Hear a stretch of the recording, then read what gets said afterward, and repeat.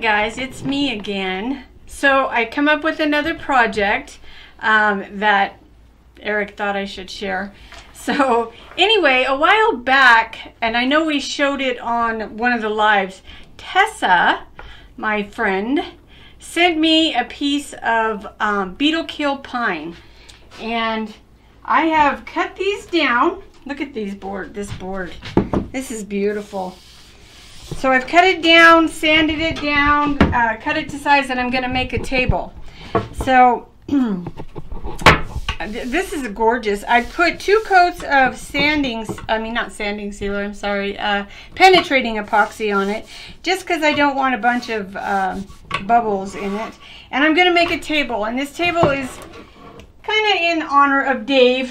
Well, yeah, it's in honor of Dave, and I'll get into more about his his collecting story as we go. But anyway, so we thought we would do a video just to show you what we're doing. So Eric made me a box, and I think this is 18 by 22 or almost 22. Yeah. And then we cut the boards to size. So these are going to set in here like this. They do go in, I promise. There we go. There we go. And this is going to be a river table, but it's going to be a little different. It's going to be, like I said, it's in honor of Dave and his collecting habits. But so we're going to kind of go through the process, and I'm going to put some colored epoxy down here, and then I'm going to do some layering with the epoxy as we go. So I'm using, of course, Total Boat Tabletop resin, because I love this stuff. It's amazing. And then I'm going to use this diamond black for my bottom, for my color piece down here. So we're going to go off camera. I'm going to mix the resin, and then we'll be back. Alright guys, I said this name wrong. This is black diamond pigment powder, but the color is diamond aluminum. So that's a little oops there. Babe, can you move my phone, please? So it's kind of a gray. Let's stir it up a little bit here. Huh. Kind of black and aluminum mix together. I think I'm going to add a little bit more pigment, though. Huh, that's cool.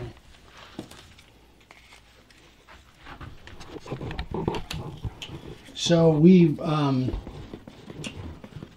it's 95 degrees in here. It's about 110 outside, I think, today. 110, 115, something like that.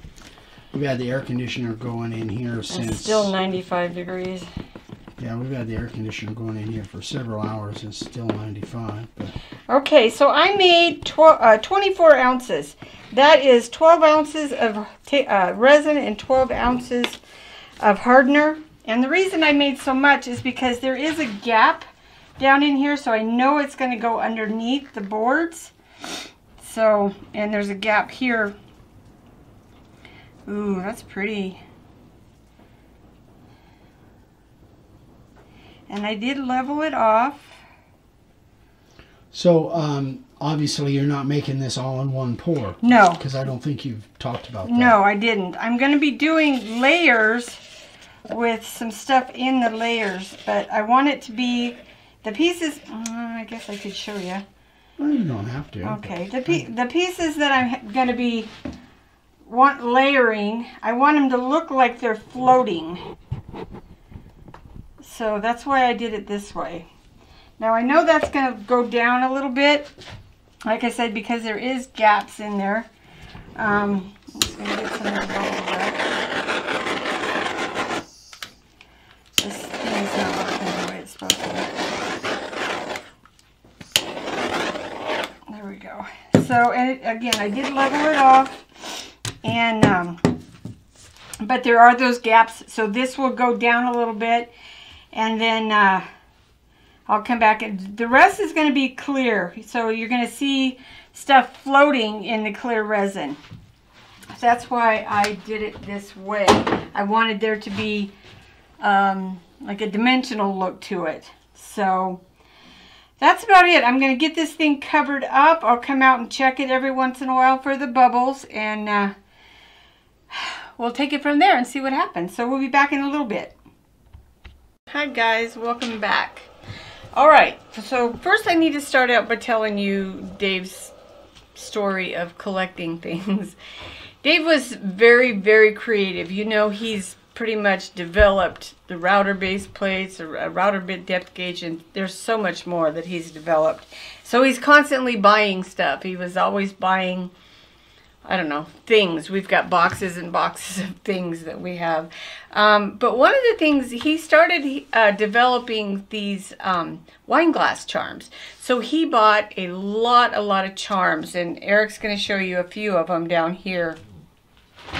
So this is a few of the charms that he bought. He bought hooks for the necklaces. He bought earring things for the charm things. Charms, little bead, I guess those are like dividers, go between the beads. I guess. Just all kinds of stuff. So what I'm going to do, yeah, this little box, these things are full of different charms, and his mind, the way his mind worked was pretty incredible. But it's funny, he didn't talk about a lot of it because it was in his head, and he didn't really want to talk about it till he got it figured out, perfected, and samples made. But anyway, so what I'm doing is with this table, you can see I poured that, what was it, diamond aluminum bottom here. Yeah, and the rest is just going to be clear. But what I'm going to do is I'm just going to sprinkle a bunch of his charms in here, and I'm going to do it in layers to make it look like kind of like they're floating. That's my plan. Hopefully it works out that way. So again, I've made 24 ounces of the tabletop resin, and I'm going to pour this in, and then I'm going to sprinkle the charms in there. And again, it's going to be in layers because it's pretty thick, and you're not supposed to pour it more than, I want to say it's 1/4 of an inch deep at a time. Otherwise you get a big mess. Trust me, I know, because I've had messes. So you guys got to kind of follow along with me if you want. So that's that. I'm going to try to get some of the bubbles out. And they're still going to come up because that's what they do. So I just took a bunch of these charms and we just kind of mixed them. And I'm just going to sprinkle them. And then go in and kind of, oop, I didn't want all those in one spot. I can move them around all I want here. So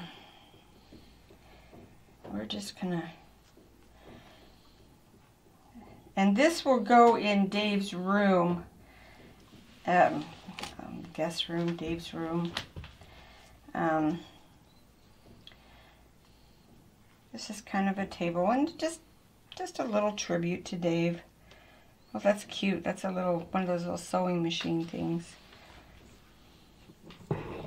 So I guess he bought these on Amazon, and they're, I guess you buy bulk, just bulk thing of charms, and they're all different kinds. So I want them right side up.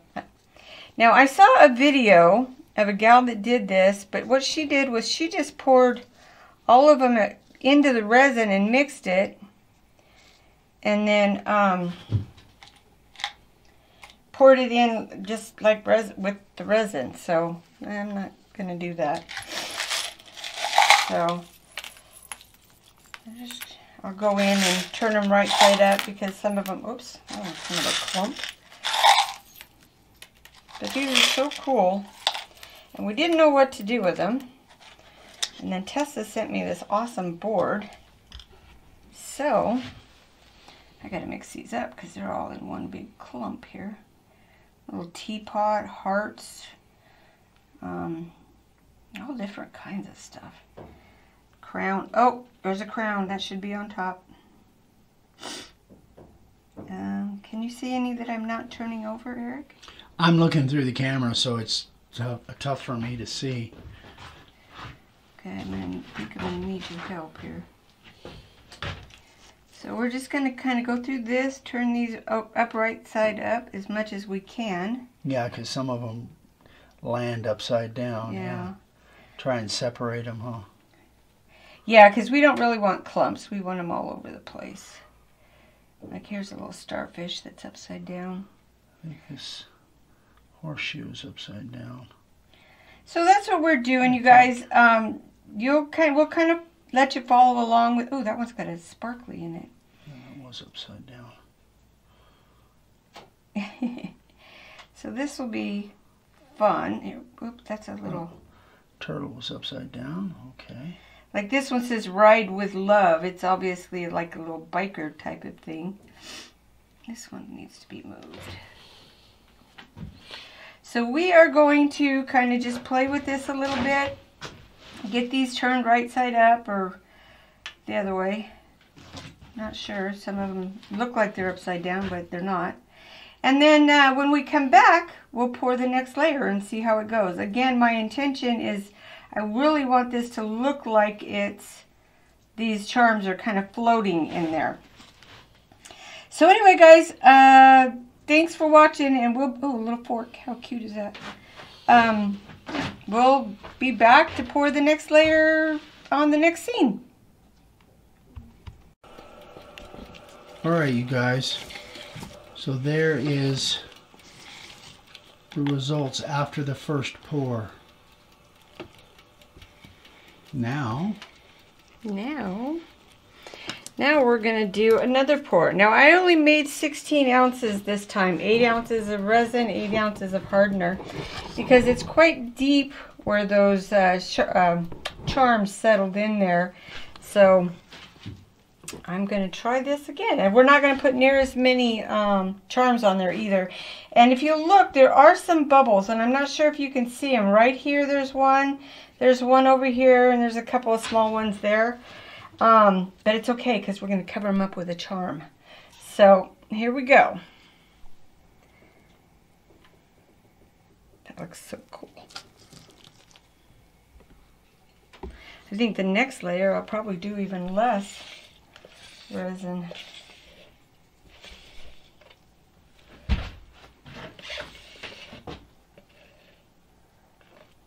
So there's that.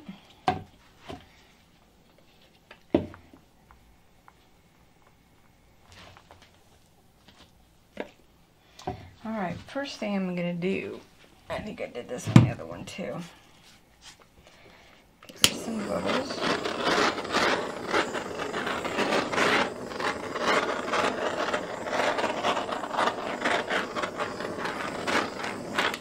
Okay. Now, I'm going to put, oh, there goes one. So I'm going to do, I like these rings on there, but, so we're going to do basically the same thing. We are going to turn them. But not quite as many, is that what you were saying? Yeah, I'm not going to do quite as many. But, oop, run away. But they're sticking to my hand. I do want to do some of these lighter color ones. So check this one out. Look at this dragon. He's Sorry, cool. I'm kind of going back and forth here, guys. See if I can zoom in on that. It's a dragon? I like It's a dragon, yeah. Oop, we gotta get the fork away from him there. Dragon was getting stuck by the fork. Yeah, he was. Okay, this is cool. This is a little tree, like a tree of life. Actually, I want this one. I want you, little tree. I want to see if I can get him to stay up there. Oh, on the side? Yeah. And I have something too that I'm going to put up here for before I do my flood coat also. Should I show? No. Okay. Nope. Eric says you can't see it right now. Sorry. You'll see it at the end.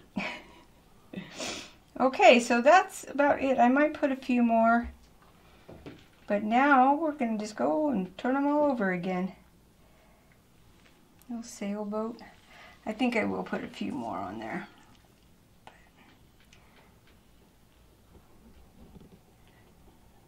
All right, I'm gonna see if I can zoom in a little bit.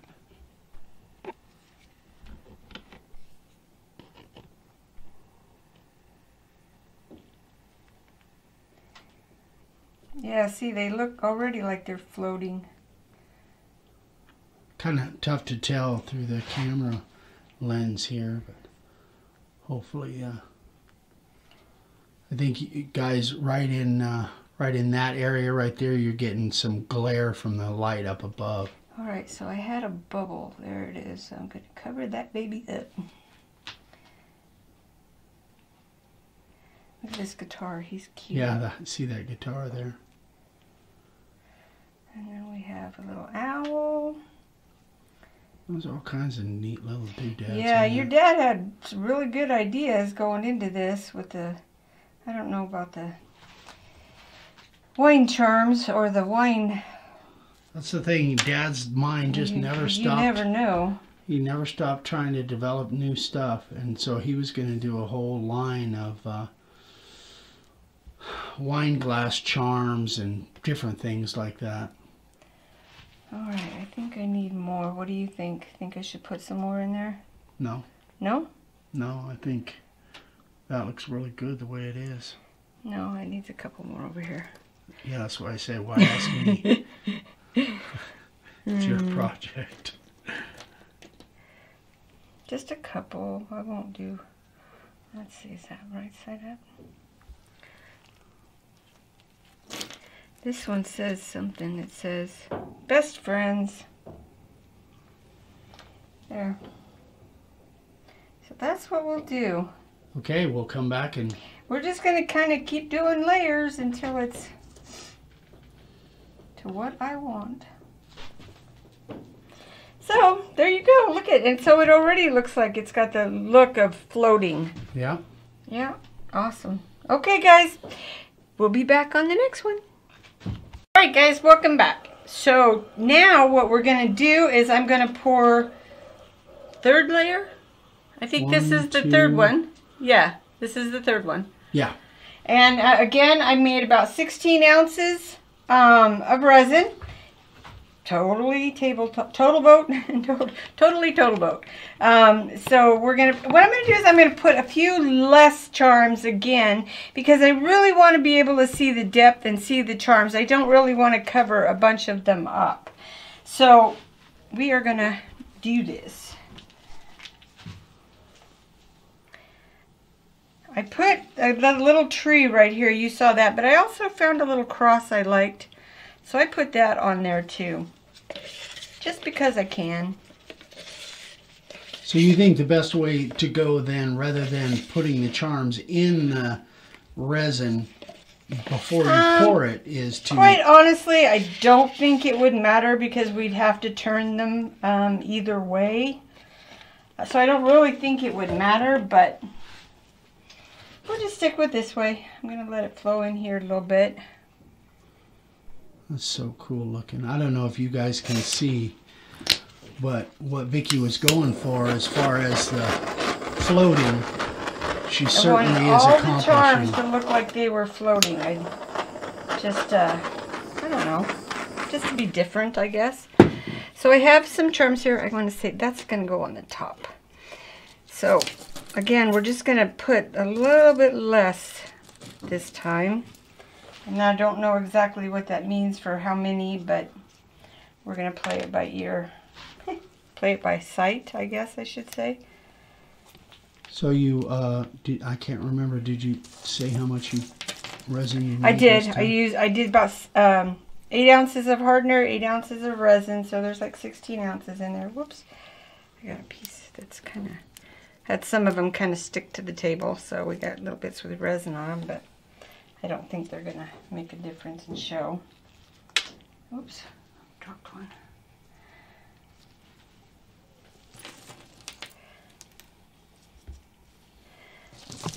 I know it looks like I'm putting a lot, but I'm really not. I just got to be able to find them when I get to try to turn them over.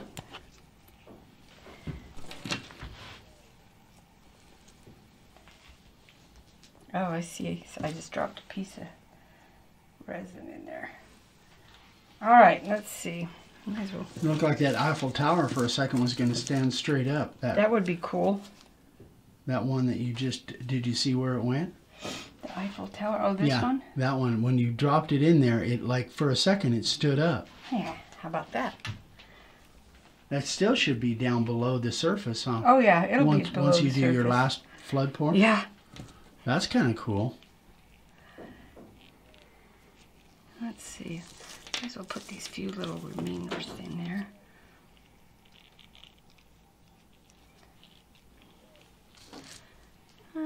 Let's see. I got a couple more here. All right. So now I'm just going to turn them over. Again, hopefully I get... Oh, that's a little football. That's cute.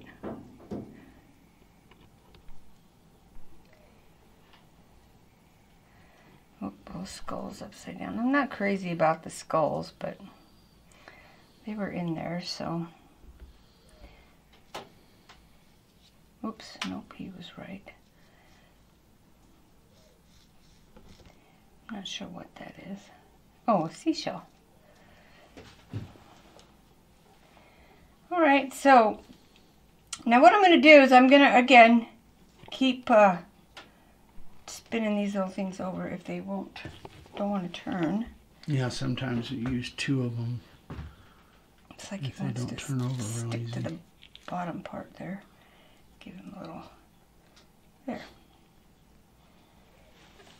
Ah, I got a tickle. These little charms here say made with love, see? I don't know if you're going to go upside down or not. So what we're going to do is, again, I'm going to keep turning these over. It's funny because I can't tell which ones are underneath and which ones are on top there. That's a good thing. I know, that is a good thing. It's so clear that you can't really tell what Oops. level they're on. Oh, there's starfishes upside down. Little house. Alright, I think